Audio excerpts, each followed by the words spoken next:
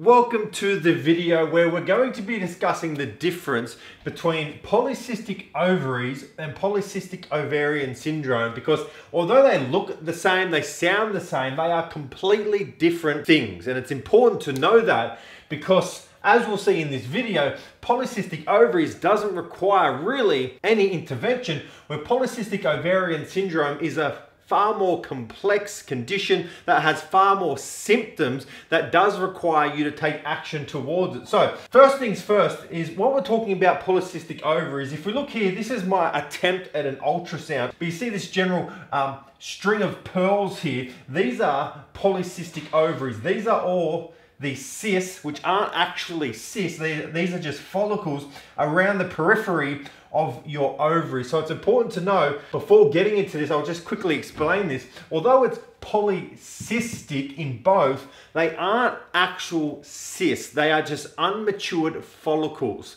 So PCO and PCOS are not ovarian cysts. That is a completely, once again, different diagnosis. Ovarian cysts are different to polycystic ovaries and polycystic ovarian syndrome. So if we look here at PCO, around 33% of females at any given time will have polycystic ovaries. Now, notice there I said any given time, and that is because of the ever-changing nature of your ovaries. You might go in to have an ultrasound today and they'll find polycystic ovaries, but that doesn't mean next week, in 2 weeks, in a month's time, you'll have polycystic ovaries. Remember, they are just unmatured follicles. So when those follicles are reabsorbed into your ovaries, which happens every 100 days, that's the life cycle of a follicle, your ovaries may look completely different. So being diagnosed with PCO is not a lifetime diagnosis. You may not have polycystic ovaries next month, and that is because your ovaries are ever changing. So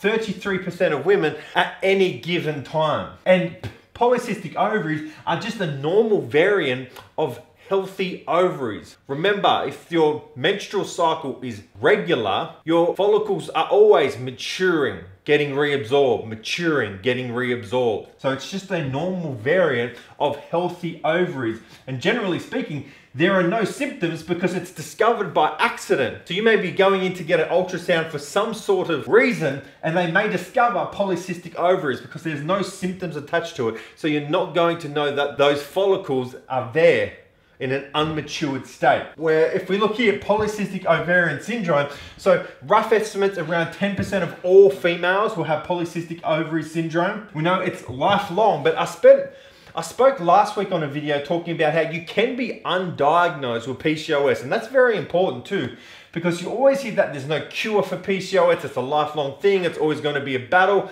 And look, I'm not taking anything away from that because it is a daily battle, but just realize that being diagnosed with polycystic ovary syndrome is generally going to be done via symptoms and blood tests. So if through the actions you're taking to improve your PCOS, you correct those blood tests, which therefore improve your symptoms, you can be undiagnosed with PCOS. So although it's lifelong and you will still have to take those actions that you took to overcome PCOS, you can be undiagnosed with PCOS. That doesn't mean it's gone forever, of course.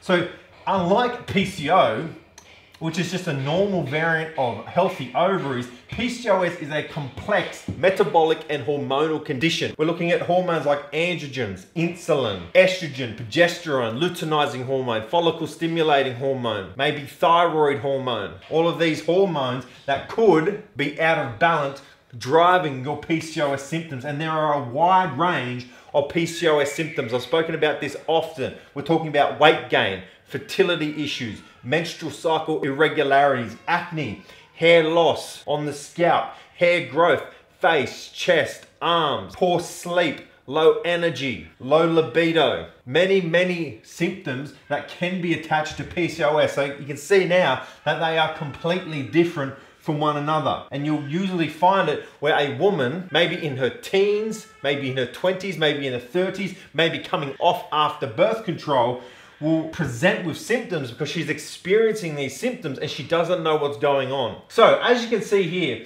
although they sound the same and look the same, they are completely different. You may have polycystic ovaries and have polycystic ovarian syndrome. Tricky thing is, you may have polycystic ovarian syndrome and you may not have polycystic ovaries. Although it's one of the 3 diagnosing criteria, if you're using the Rotterdam criteria, still means if you only need 2 out of the 3 diagnosing criteria to be diagnosed with PCOS, you may not have polycystic ovaries. And as I said before about the ever-changing nature of your ovaries, you may have PCOS and PCO, but it doesn't mean in a month's time or 2 months' time or 3 months' time, you will still have polycystic ovaries, especially if you're taking the right actions towards improving your symptoms. So I just wanted to make this video because I see a lot of confusion about this, and I really want to cut all that confusion out so you get completely clear about what may be going on in your body. So if you have any questions about this video at all, please let me know in the comment section, or if you want to keep it private, send me a DM. And as always, I'll see you on the next video.